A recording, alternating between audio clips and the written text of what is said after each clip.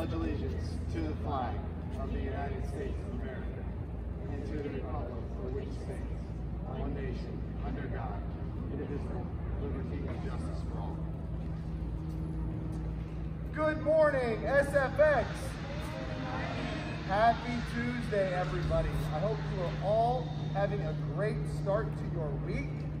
I want to let everyone know, just as a kind reminder, that to truly be open to growth and to continue to be builders, we need to remember that our mask wearing, our distancing, and our hand washing needs to be a high priority at all times. Good morning, St. Francis visitors. My name's Lisa Appleby. I'm the admissions director at St. Francis. I will be taking you on a tour today of St. Francis. Unfortunately, we need to do it virtually due to all of our children being back on campus, which we're thrilled about. I would like to start by explaining Pledge and Prayer, which traditionally takes place up here. It's a long-standing tradition. It goes back to, I have a 26 and 27-year-old. It goes way back to when they were here at St. Francis. It's something that we do every morning. It's how we start each day.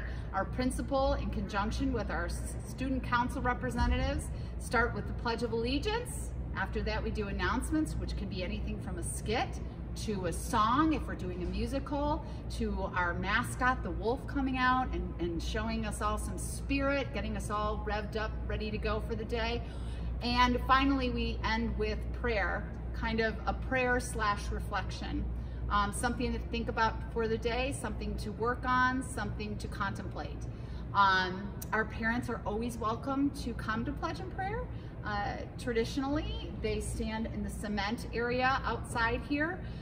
Right now we are doing Pledge and Prayer virtually, but it's such a long-standing tradition that that is something that will take place every single morning, come rain or shine. Here I am in St. Francis Xavier Library. In our library, there's a multitude of things that take place. We have an area in the library where Parents Association meetings, school board meetings, that sort of thing take place. Sometimes our grade levels come in here if they have an event like a puppet show or what have you. The library, all of our bookshelves are on wheels so that when we do have events, we can transform the library into any type of space depending upon what's going on. In our library, we also have what used to be a tech lab that down the road is going to be transformed into our new robotics area, which we're really excited about. We have also a very tiny, small classroom in the back corner of the library where we have a reading coach. And our reading coach is here to help any of our students that come in that need a little extra something in reading. Sometimes it might be a challenge in reading, and sometimes it might just be someone who is struggling just a little bit in reading and needs a little extra something. So our library is kind of a place for everything.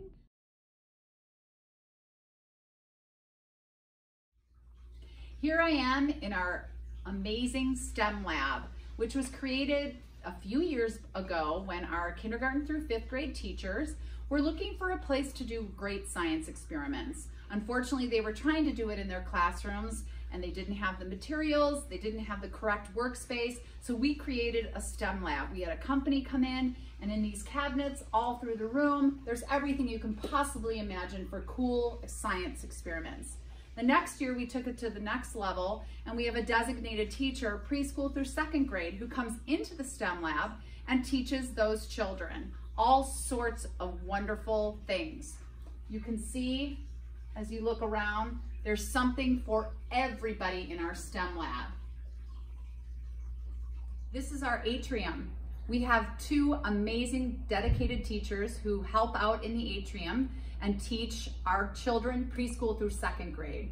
As you can see, everything in the atrium is on the smaller side. It's meant to be on the children's level, and this is where they learn catechesis of the Good Shepherd. On our ground level here at St. Francis, we have 3 preschool rooms, 3 kindergarten rooms, 2 1st grade rooms, and 2 2nd grade rooms. Each kindergarten and preschool room have their own bathroom within the classroom, so the children don't need to go outside the classroom. Each kindergarten and preschool room has their own full-time aide in addition to the regular classroom teacher. Our class sizes in kindergarten are 3 classes of 20. In 1st through 5th grade, they are typically 2 classes of 30. And then in 6th, 7th, and 8th grade, we move to 3 classes of 25 to 27. Yeah. Right. All right, next one, you ready? So cool. Castle cooking. Castle and cooking. Let's begin. What sound do they begin with? Oh, yeah. Good job. Here we go. Last one, are you ready? Here we have our kindergarten. Our 3 kindergarten classes come out to the garden they've created. They plant seeds and with the hopes that in May, when the mothers come for their Mother's Day presentation here, the children have something that they can pull from the garden as a treat for the mothers. We have 3 preschool rooms here at St. Francis. We have an amazing buddy program where classrooms are paired with other grade levels, and they do about 4 to 5 events throughout the year together. We have an incredible FaceTime program in the 3 preschool classroom where they FaceTime people all over the world, and then they put it on a map to see all the cool places they've been.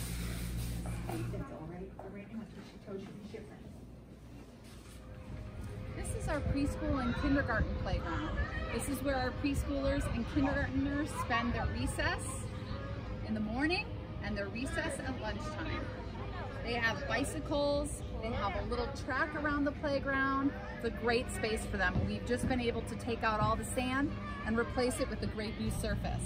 The remainder of the area, the blacktop, the turf, and the other play structure are used by our older kids, 1st through 8th grade. We also use the St. Francis Xavier athletic fields. They are composed of a softball field, a baseball field, a picnic area, a snack bar, and restrooms. We use this area for PE classes, snack time, field days, all sorts of incredible events. This is the St. Francis Xavier Gymnasium. This is where we have all of our PE classes. This is where we have our after-school youth sports program. This is typically utilized as our cafeteria. We have a partition up on the ceiling that comes all the way down so that we can utilize half of the gym for our cafeteria and half of our gym for PE classes. Currently, we are not using this space for lunch as the kids are eating at designated areas outside. Besides PE and our after-school youth sports program, we also utilize this area for a lot of great events. We have our community service Arupe project, which takes place in 7th and 8th grade in here. We have things like Breakfast with Santa. We have our Family Fun Fest. We have a stage over here, which you can't see right now, but typically our stage is utilized for things like award ceremonies. And we have an 8th grade musical that takes place in the fall, which is a lot of fun. It's a great unifying experience for our 8th graders. And then additionally in the spring, we have a musical where 2nd through 8th graders are able to try out for parts in the musical.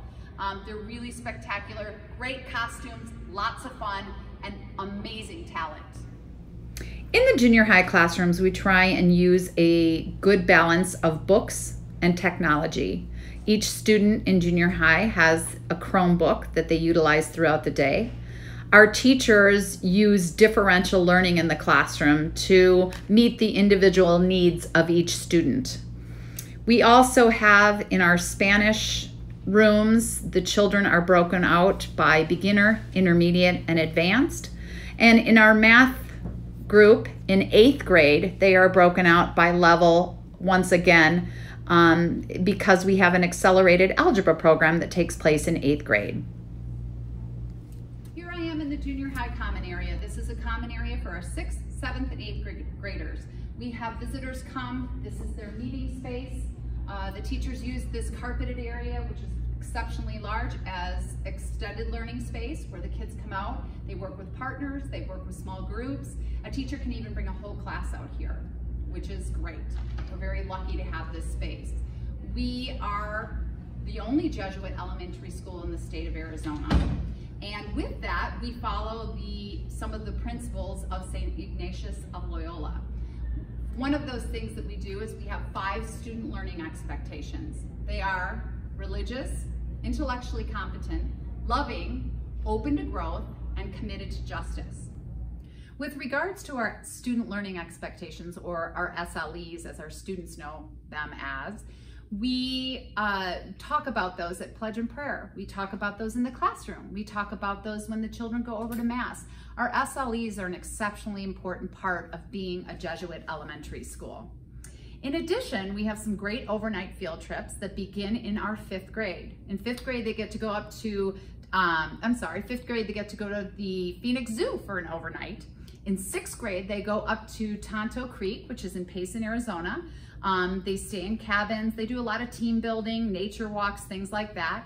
In 7th grade, they take a bus and then a boat, and then they head over to Catalina Island Marine Institute, where they snorkel, they dissect squid. It's one of the favorite field trips. And then in 8th grade, we brought back a trip to Washington, D.C., which is really exciting because they're over there for about 3 nights, 4 days, and they pack everything in. They get to see everything there is to see in Washington, D.C. On the St. Francis Xavier campus, we're fortunate enough to have a campus counselor who's available to all the students, the staff, and the parents at any moment that they may need that. We have a campus minister. She's incredible. She helps with all the masses. She has a themed retreat for each grade level during the year, which is amazing. We do go to Mass once a month as an entire school over at the big church. The remaining weeks, we go preschool through 2nd, 3rd through 5th, 6th, 7th, and 8th, and those smaller masses are held over at Brophy Chapel. It's a more intimate setting, and our priests are able to tailor their homilies to those specific grade levels, which is amazing. We also have an educational resource specialist, which we're very fortunate to have. She takes care of anybody in the school who needs any extra support, whether it be reading, math. Let's say they need speech and we don't have those services on campus. She will help find the resources for the parents. She helps facilitate any service providers that may come on campus. And she also heads up our inclusion program. We are an inclusive campus here at St. Francis, which means that on campus we do have some students with special needs. And so our educational resource specialist heads that up and helps with all of our students on campus with any special needs. Here I am in our 3rd through 8th grade upper science lab. It's a great space. The teachers have worked tirelessly to make sure everything's incredibly organized and that these guys can come up here and they can get their materials easily and dig into some really spectacular science experiments. It's such a great space that we're so lucky to have. So we have this upper lab and we have the lower STEM lab, which I showed you earlier. We are also fortunate enough to offer an electives program. So in kindergarten through 5th grade, the kindergartners go to art, they go to PE, they go to music, they go to all their typical specials. In 6th, 7th, and 8th grade, we have an electives program. So each trimester, there's about 11 to 12 special classes that are offered. Everything from coding to restaurant management, to jewelry making, to dissection, to the science of baseball. There's something for everybody, and it changes each trimester. And so the 6th, 7th, and 8th grade students are fortunate enough to have 2 PE blocks, 2 Spanish blocks, and then they have 2 electives that they choose per trimester. It goes in order of 8th grade having priority, 7th and 6th, and so the kids prioritize which electives they have interest in. I'm up on our amazing balcony space, which, as I mentioned before, we utilize the carpeted area in the junior high commons for extended learning space. Our balcony, which is beautiful, we use as well for extended learning space. In other words, the teachers have the children come out here during snack, or they have them work in partners or small groups out on the balcony when the weather's nice. One thing I'd like to speak to is a huge component of St. Francis is our community service. It's exceptionally important to us. We do things like the 4th graders bake pies and they deliver them to St. Vincent de Paul. As a whole group, we do things like Socktober, where we collect socks for the homeless in Phoenix. We do hurricane relief collections, all sorts of fun things. And then in 7th and 8th grade, we have a very big project. It's called our Arupe project, where our 7th graders actually create goods that they sell at a market that's held down in our gymnasium. And they pick the charity of their choice, they sell their goods, and then they are able to go buy items for that charity. In 8th grade, it turns to them actually putting on their own event, like a pancake breakfast or a movie night at their home, trying to draw in outside members of the St. Francis community to help donate to the charity again of their choice. It's a huge piece of who we are, community service. It's committed to doing justice. There's so much more we do that I'm not touching on, but I need you to know that's very important. Another Jesuit principle that we have and we live by is what's called cura personalis, which means care of the entire person. So we have a group that is composed of our educational resource specialist, our campus minister, our campus counselor, the principal, our 2 nurses, and our head of cura personalis. They meet, there's our bell, they meet once a week, and if a student is having any type of struggle, something that needs to be addressed, to include their family, because cura personalis means the entire person, which includes the student's family. Cura personalis meets once a week and they address those issues. They come up with solutions, because it's not just the student's teacher. It's when a child comes in, we are here to educate their mind, body, and spirit as a whole group together. Here I am in my favorite place, the nurse's office. We have 2 amazing nurses. They're a tag team. They're also part of our cura personalis group that meets once a week, who I was just speaking about. But this is our nurse's office. This is where the students come if they need any assistance from our nurses. If they're not feeling well, we have a special exit back here, a special parking space so that the parents can just drive up and take their kiddos home. This is our music room. You can see if you look around the music room, it's got special padding for the acoustics. It's got the piano. We have multiple instruments. Apparently now you can play iPad, so we do that as well. This is where our children, kindergarten through 5th grade, come in to learn about music.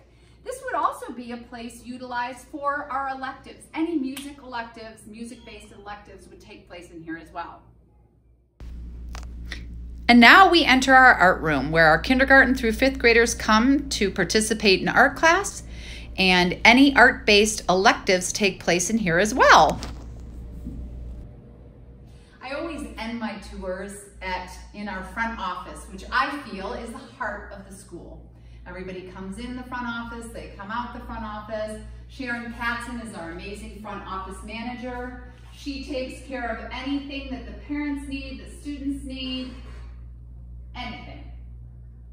Our pastor is Father Robert Fambrini, and our principal is Ryan Watson. Ryan is just beginning his 2nd year here at St. Francis. He's been an amazing addition to St. Francis. He's got a lot of energy. He has a very huge passion for the students, the parents, the community at St. Francis. We are exceptionally lucky to have Mr. Watson on board. Thank you so much for joining us on our virtual tour.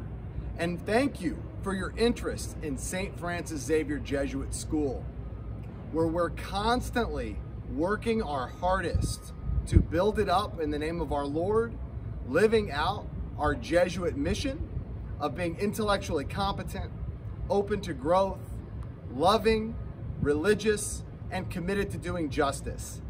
We hope to see you again soon.